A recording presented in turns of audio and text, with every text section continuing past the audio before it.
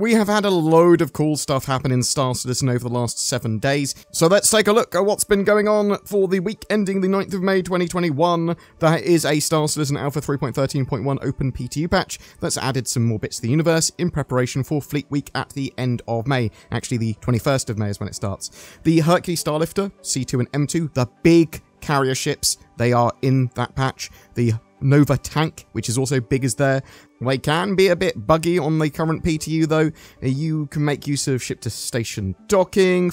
They also reversed the PvE bounty changes, so you can actually get your bounties easier again, which is actually a really good thing. They sort of nerfed bounties and now they've sorted that out. There were some tests of Fleet Week, which are going on still over the weekend.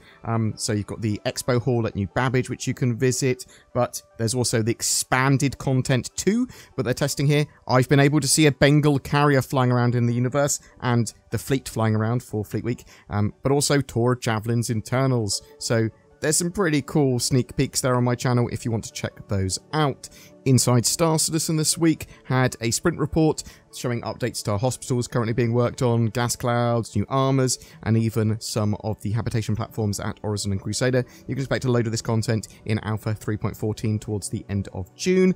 Scanning and radars are also getting some major updates, which we'll see over the next couple of quarters. Ping blobs will have more information and data when you scan them. You'll be able to get more data from scans in general. Signatures can be masked by larger ships, and Star Citizen Live followed on from this scanning info. The scanning updates won't just be for ships, they'll also be for vehicles and infantry in the future too. The size of the ship components will massively influence the scan range and ability, so smaller ships and vehicles and players will have much smaller ranges than a larger, more focused scan ship or a capital ship, for example. You'll have specific types of scanner as well, so you'll have ones for medical gameplay, for mining gameplay, so they're much more better at doing those sort of tasks, but you're also going to be able to share and combine scanning data or otherwise link it for a better overview of a situation. But when fleets operate, you're going to want to sort of relay that information between ships when you're scouting and things like that. We will be able to detect points of interest and valuable, and then save the data and sell it. That's going to be one of the sort of exploration gameplay loops. They have been optimizing HUDs, and we might see customization of HUDs in the future. Signatures, electronic warfare, environmental management, cross-section, and stealth mechanics are all going to be incredibly important parts of the game in the future. High-powered scanners are getting closer to a target, may detect if there are small ships masked in a larger group signature there.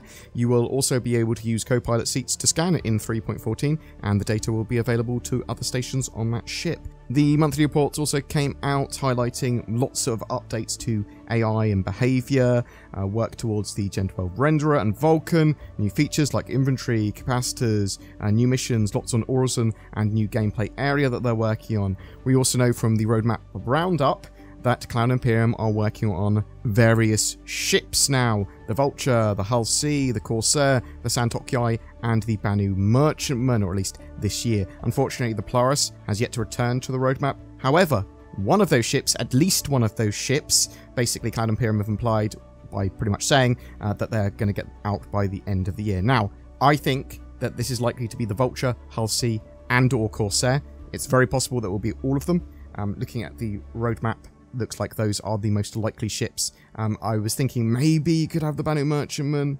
Yeah, but it's much more likely to be next year, the Banu Merchantman, because it looks like work runs into beyond December for the Merchantman. So we'll have to wait and see. But whatever of those ships, the Vulture, Hull C, Corsair, whatever, pretty excited for any of them, all of them. That would be pretty cool. We had a post of some bits coming later in May as well that haven't previously been mentioned. Later this month, we're getting a Quantum, Quasar, and Virtual AI update. Get an update on Star Citizen's systemic architecture, including the quantum simulation that will drive the universe, and some new tools and technology that will enhance and extend the Star Citizen experience, directly from Persistent Universe game director Tony Zarevic. This is the quantum simulations update that Cloud Imperium have promised us a little while ago, so really looking forward to that. There's also a Spectrum AMA on the reputation system for Thursday, the 13th of May, so this has the community posing questions on Spectrum, literally like half an hour before that goes live, for devs that are working on those specific systems or within that discipline. So if you've got any questions that you want to ask and are worried that you won't be able to ask them on the day, feel free to drop them down in the comments below. I do sort of posed a load of my own questions, but I take the ideas from a huge range of my viewers and people that I've talked to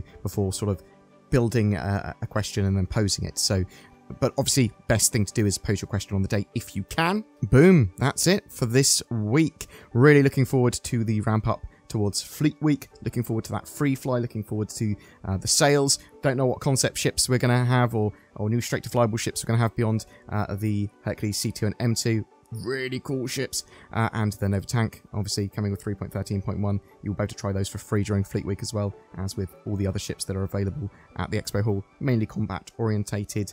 But yeah, there's a load to do as well, so get involved. If you haven't got access to Star Citizen yet, then you are going to be able to access it for free from the 22nd of May until the end of Fleet Week. So make an account. Feel free to use the link below to make an account to get some little bonuses there. But yes, tell me what you think. Are you looking forward to Fleet Week? Are you happy with the updates coming to scanning? Are you playing 3.13.1 on the PTU over the weekend? Have you been able to tour the Javelin? Have you been able to mess around with the Bengal Carrier? Has anyone tried to steal either of those ships while they're doing their thing? What are your thoughts? I'd love to hear from you in the comments below. Oh, what's this? I just found all your search history online. You filthy boy, buying spaceships and going on Ship Hub. Zin, show a picture of like a sexy ship or something. You should have used NordVPN. It's a VPN, obviously, and it has my seal of approval because I shill for them. Use the links below to get a discount and help protect your data, identity, privacy, and to help with online accessibility.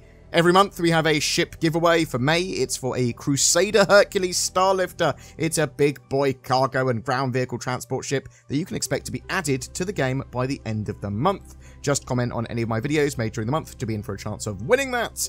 Thank you so much to my channel members who have pressed the join button below my videos and my Patreons as well. Going the extra mile really, really helps the channel. Say thanks for helping the channel, Zin. Thanks for helping the channel, Zin. Consider becoming a channel member or Patreon as well, and maybe you'll get some poorly photoshopped naughty spaceship shots. Ooh, saucy. Thanks for watching and all your support.